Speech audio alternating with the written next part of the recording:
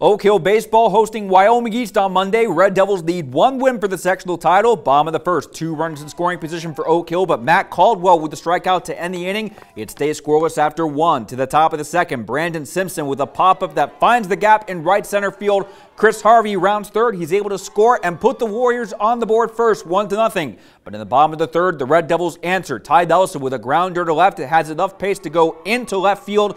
Zane Wolf waved around third. He is able to tie the game at 1 apiece. And then a couple of batters later, Nate Bloomfield with a grounder into left field. Nelson is waved around third. He slides head first on the dive and is safe. And the Red Devils take the lead, later extending the lead to 3-1. And then in the top of the fourth, 2 on for Dylan Repass, but Bradley Locant with the strikeout. However, Wyoming East comes from behind to win. Final score 7-3, and that means a deciding championship game on Tuesday in Oak Hill.